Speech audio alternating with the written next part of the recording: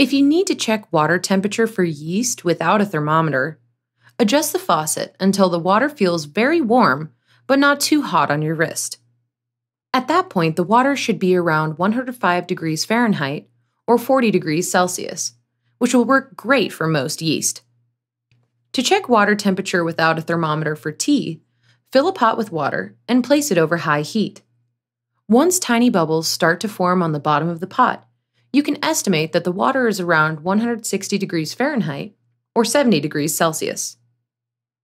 Once visible steam starts to rise from the pot, the water is around 170 to 180 degrees Fahrenheit or 75 to 80 degrees Celsius. When large bubbles start to gently break the surface of the water, it is around 190 degrees Fahrenheit or 90 degrees Celsius.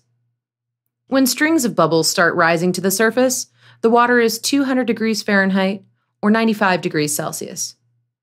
Finally, once the water is at a full boil, it's close to 210 degrees Fahrenheit or 100 degrees Celsius.